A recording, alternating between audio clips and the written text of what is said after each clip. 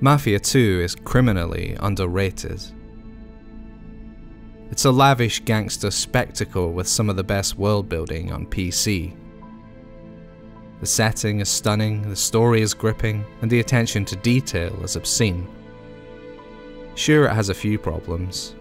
There's a little too much combat, the car handling is twitchy, some of the checkpointing is rage-inducing, but it's still great despite its shortcomings, and here's why.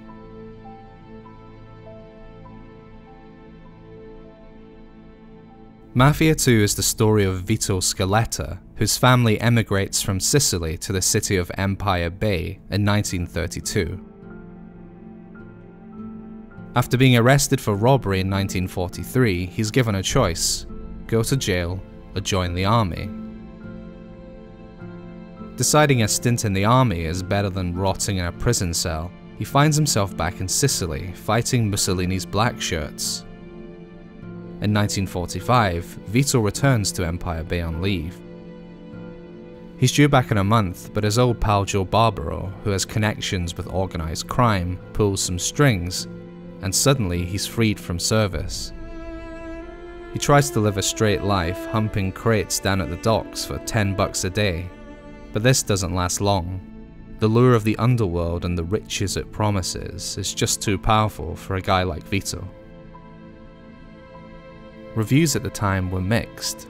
Its toughest critics complained that its open world was sterile and empty, that there was nothing to do in it, but they were missing the point. If you play Mafia 2 expecting Grand Theft Auto, you're going to be disappointed. It's really, at its heart, a linear, completely story-led shooter. The city is there, but it's really just a backdrop, a lovingly crafted film set designed to give the story a rich sense of place. Empire Bay is not as dense or intricate as the likes of Grand Theft Auto V's Los Santos, but it's still one of the finest virtual cities on PC. It's fictional, based loosely on New York City and Chicago, but the artists at 2K Czech did a stellar job of making it feel like a real place. The level of detail is remarkable. Workers mill around the docks, unloading cargo from ships. Cherry blossom trees sway in the wind in Chinatown. Birds perch on street signs. There are newspaper boys, smoking chimneys, buzzing neon signs, and 1,000 other tiny incidental details which combine into a wonderful whole. Empire Bay is not littered with side missions, arbitrary collectibles, or crazy vehicles to steal. You never get to drive a tank or use a jetpack. But it's still a joy to wander and explore its streets, for what it is and how it feels, not what it has to offer you between missions. It didn't take me long to fall in love with Mafia 2, the second mission in fact. Our anti-hero returns from World War II on a cold winter's evening in 1945, and finds himself back in the Italian neighbourhood where he grew up. Dean Martin's Christmas classic Let It Snow plays as he walks the streets, still in his uniform, suitcase in hand. B-17 bombers fly overhead, reminding us that the war is far from over. We see couples arguing, kids throwing snowballs, and a guy getting a haircut in a barber shop. It's a wonderful piece of scene setting, something this game is very good at. Mafia 2 is also a rare example of an open world game where we see two versions of the same city. The first chunk of the game takes place in the 1940s. The mood is dark and gloomy, with snow piling up on cars and sidewalks, people slipping on icy pavements, and a palpable chill in the air. Mafia 2 is a superb period piece, second only to Rockstar's painstakingly researched LA Noire and its authentic portrayal of America in the 1940s. It's here that Vito begins climbing the criminal ladder. Like GTA, you start off at the lowest level, pulling off small-time heists, selling stolen goods, and other odd jobs. But then something goes wrong, and Vito ends up in jail.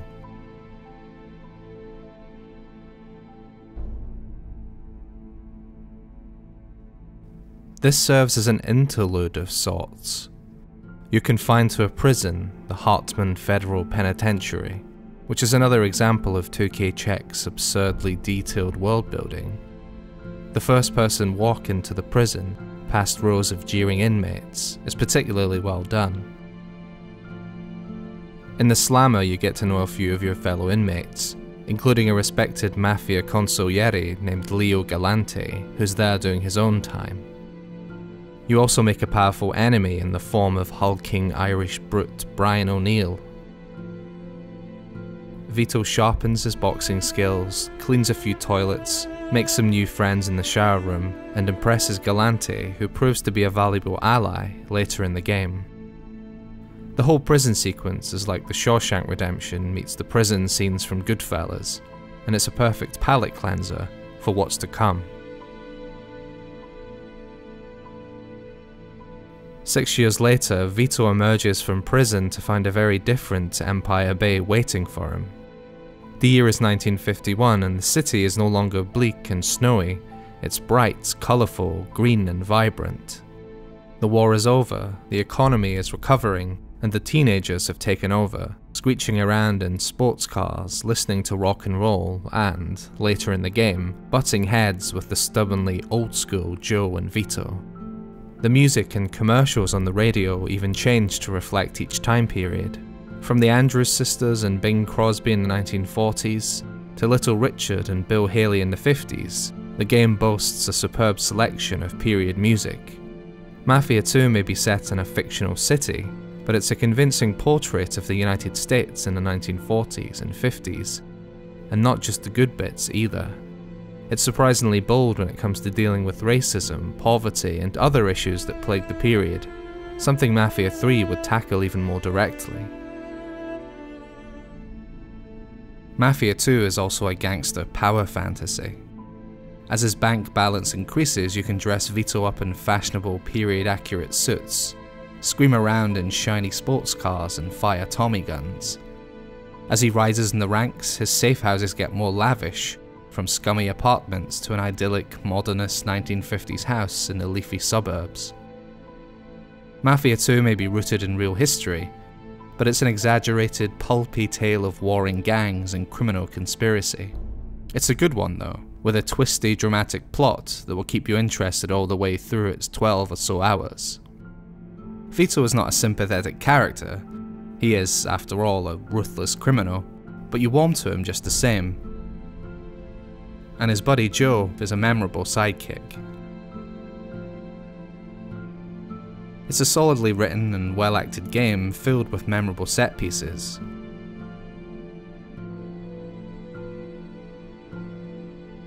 Looking back, it's the smaller, quieter moments in Mafia 2 that have really stuck with me over the years. In one mission, Vito drives Joe and another character to bury a body in the countryside. They're both drunk, and as you drive, they start singing along to Dean Martin's sentimental ballad, Return to Me. Oh my god, poor Dino.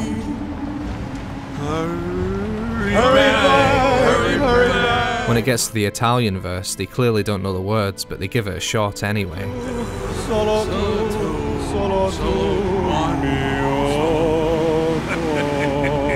It's a funny game when it wants to be, and these moments of comedy are a nice break from the action. The game regularly takes the time to slow down and let you enjoy the world and atmosphere.